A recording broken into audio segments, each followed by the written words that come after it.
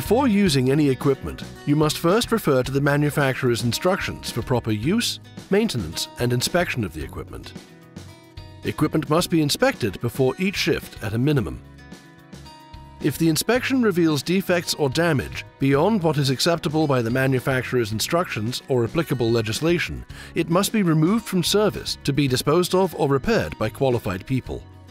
If the person doing the inspection is not yet competent in the inspection process, then a competent designated person needs to supervise the inspection. Makeshift rigging components are not permitted. All rigging components that carry any portion of a load must be commercially manufactured. These components are engineered and certified to comply with various standards.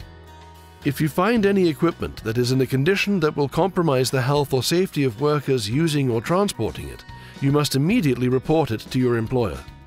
This includes any equipment that will not perform the function for which it is intended, or for which it was designed, or is not strong enough for its purpose, or if it has an obvious defect. Workers involved in hoisting and rigging must exercise care when selecting and using slings. The selection of slings should be based on the size and type of the load, sling configuration, and the environmental conditions of the workplace. Improper use of slings may result in damage from overloading, excessive speed, or sudden acceleration or deceleration of equipment. Such damage can be caused by taking up slack with a sudden jerk or shock loading. Slings can be categorized in three main groups, which include chain slings, wire rope slings, and web slings. Each type has its own particular advantages and disadvantages. Factors to consider when choosing the best sling for the job include the size, weight, and shape of the load, the temperature and sensitivity of the material being moved, and the temperature and environmental conditions under which the sling will be used. Care should be taken when using chain slings because sudden shock loads can cause damage. Some advantages of chain slings include their strength, their resistance to the effects of UV light and hot temperatures, and their ability to withstand overall abuse from workers. Their biggest disadvantage is that the chain is only as strong as its weakest link, and they can fail without warning if used incorrectly. Chain slings must be visually inspected prior to use. During the inspection, pay particular attention to any link elongation, bends, twists, heat damage, nicks, gouges, and wear in excess of the allowances made by the manufacturer. These signs indicate that the sling may be unsafe and must be removed from service immediately, as it may break suddenly without warning. For this reason, some sites do not allow chains for hoisting, so you must know your site-specific rules and regulations.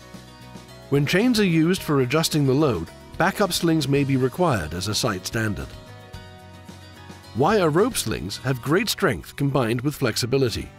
They don't wear as rapidly as other slings, and their true condition is shown by the presence of broken wires.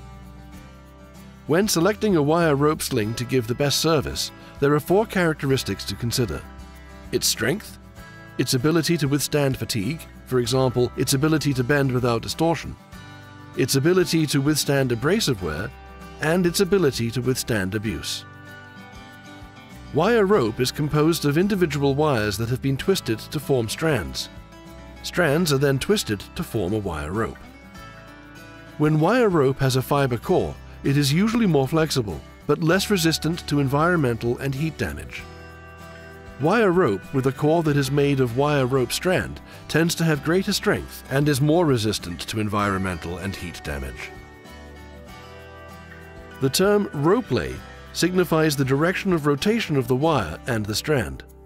Rotation is either to the right, being clockwise, or to the left, being counterclockwise. The lay length is the distance measured along the rope in which a strand makes one complete revolution around the axis. In regular lay rope, the strands rotate in the direction opposite to which the wires rotate. This is to counteract the torque in the rope and reduce the tendency of unwinding under load. Most wire rope used is right lay, regular lay. This type has the widest range of applications and meets the requirements of most equipment.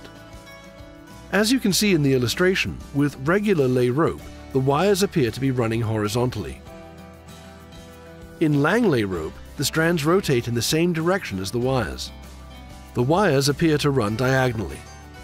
These ropes are used in special applications where torque would cause the line to twist in one direction. Lang lay rope is 20% weaker than regular lay rope. Wire rope and chain slings must be protected with softeners or blocking when used at corners or sharp bends. The length of the arc of the softener must contact the rope for at least one rope lay. Not doing so is the most common cause of damage to wire rope.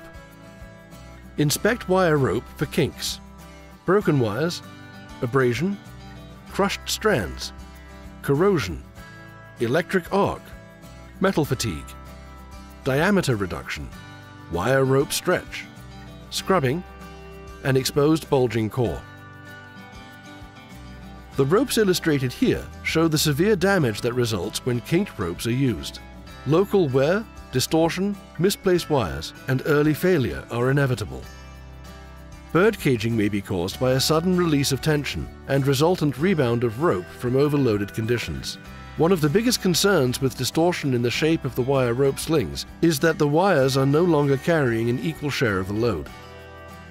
Wire ropes must be removed from service if wear or corrosion affects individual wires over more than 1/3 of the original diameter of the rope.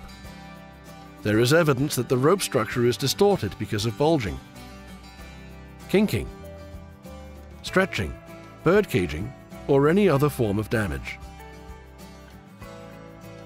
They must also be removed from service if the normal rope diameter is reduced from any cause by more than 0.4 mm if the normal diameter is 8 mm or less, 1 mm if the normal diameter is more than 8 mm and less than 20 mm, 2 mm if the normal diameter is 20 mm or more to less than 30 mm, and 3 mm if the normal diameter is 30 mm or more.